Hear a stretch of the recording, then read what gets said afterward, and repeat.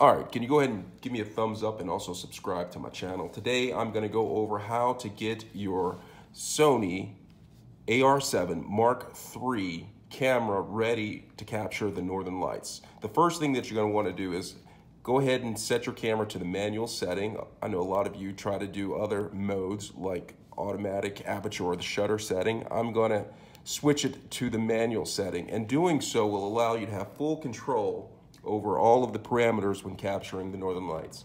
So once you have in the manual setting, you're also going to want to go into the menu setting and make sure that the steady shot is off. You do not want the steady shot on because it will affect your capture. So once you have it off, all right, get out of the menu mode, and then we're going to go back and we're going to go ahead and use some of the manual settings. One is set your aperture to the lowest f-stop. So right here, this particular lens right here goes down to f2.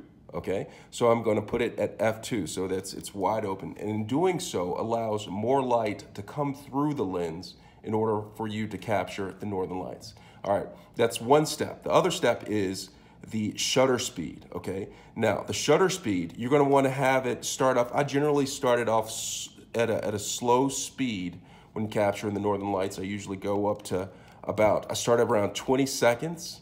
Okay, so get the shutter down to 20 seconds. All right, 20-second shutter.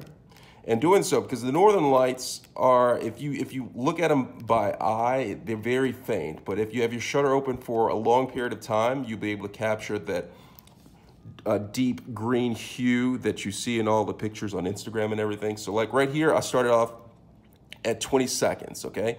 Now, if it is a really good showing of the northern lights, you can go ahead and crank it down to a faster shutter speed, but I always go to start off at 20 to see how it goes.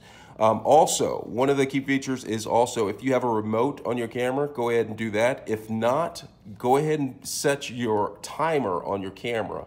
I generally do like a 5-second timer, but if I'm also in the photo when I'm shooting northern lights, I'll go ahead and do a 10-second timer. All right, now the last but most crucial piece to this is always have a tripod when shooting the northern lights. That'll allow you to get a really great shot, a crisp shot of the northern lights. And that's about it. If you have any questions, just go ahead and let me know, and I'll be glad to help you out. All right, thanks a lot.